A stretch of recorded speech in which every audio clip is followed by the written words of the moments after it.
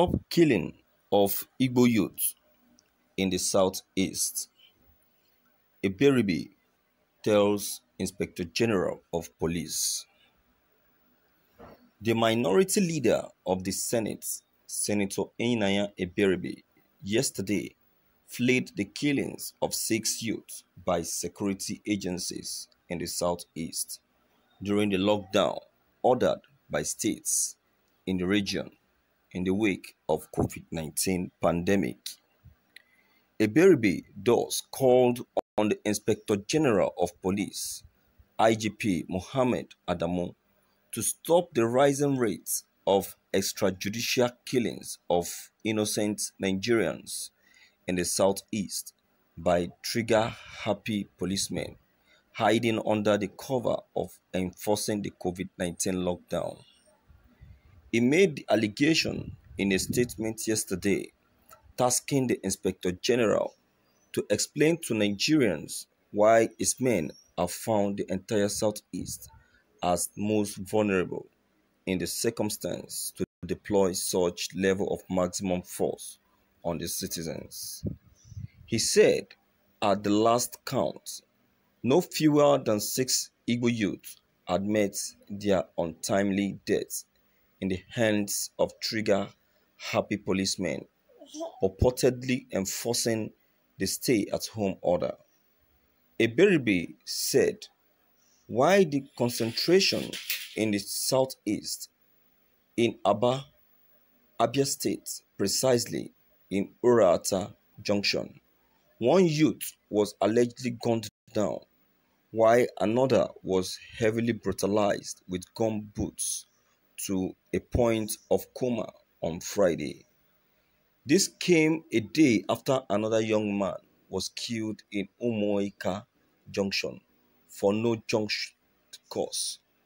It could be recalled that 2 weeks ago, a petrol attendant in one of the petrol stations in Ogbo Hill was also shot and killed while on duty by a policeman who claimed stray bullets. There are also reports of protests in Ohafia in Abia State today, Saturday, over alleged killing of some youth in the community by the same police. Again, we have not forgotten the alleged killing of another young man in Nkpo near Onitsha in Anambra State. There may be some other unreported cases in this region involving the officers of the Nigerian police. Yet, in all of this, we have not heard of any decisive action taken by the police high command to stem this ugly tide, the Senate minority leader said. Thank you for listening to this news. Viewers, I will say that the Nigerian government is a government that feels less concerned to matters like this when it comes to when it involves the Igbos, when the issue has to do with the Igbo people. They know that it's because it's the matter or the issue has to do with the Igbos or the southeast. That is why the President Muhammadu Buhari's administration has refused to show concern. Now, the minority leader, Senator Kīllīñg Abaribe, is now passing it as an information to the federal government that this heinous crime must come to stop. And now, even till today, the federal government has refused to do anything. They have kept deaf ear, pretending they know nothing about what is happening, all because it involves an Igbo man or woman. If any issue concerning Igbos the federal government will choose to feel less concerned because they don't want to have anything to do with the Igbos. But when it comes to tapping the resources of the southeastern people, they will know how to go about it and also how to contact the southeast people to assist them. I don't blame the governor of Rivers State for taking the action it took against the ExxonMobil staffs encroaching into Rivers State. You see, the federal government of Nigeria is a biased it's a biased administration. It's a biased government. You see, our government is a government that only focus on people, on a particular set of people whom they believe can they can do that cannot challenge them if they do anything that they know that is not right. You know, they know that the Southeast people are people with extraordinary intelligence. So they do everything humanly possible to see how to deprive them of the opportunity to get those things that will help them in attaining to the level that they are. They don't even want any Igbo man or woman to get to the same level with them.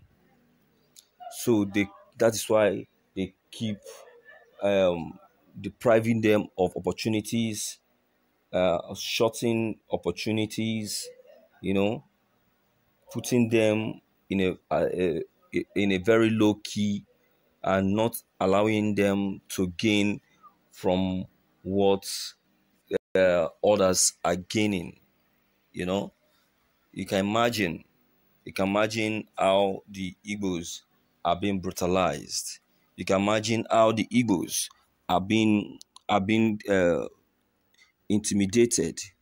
You know, this is what we're talking about, and this is the reason why the Igbos are agitating for the Republic of Biafra.